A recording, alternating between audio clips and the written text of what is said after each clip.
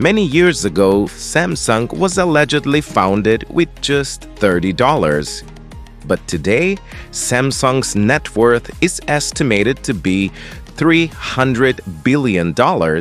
Did you know that Samsung began as a grocery store?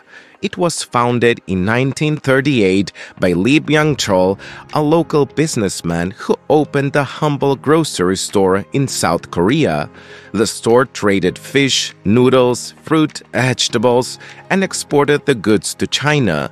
The store had only 40 employees. After the Korean War, South Korea became one of the poorest countries in the world. Samsung was born when a 29-year-old man began dreaming to save Korea and its people by creating a successful company. Lee expanded his business into textiles and opened the largest woolen mill in the country, and soon entered almost every manufacturing business to help his country redevelop.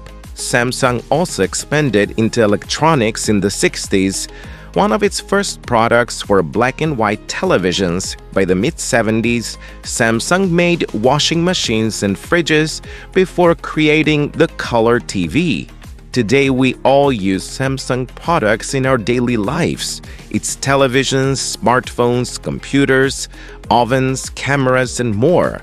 So the company that was founded with only $30 as a grocery store selling fish and noodles became one of the most innovative tech giants with more than 300,000 employees and a net worth of $300 billion.